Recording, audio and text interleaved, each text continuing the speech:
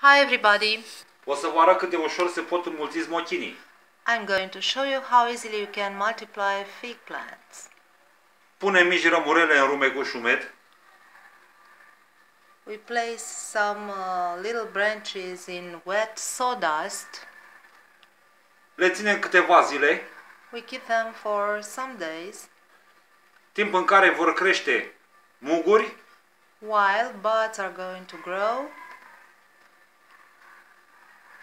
și rădăcini. and roots.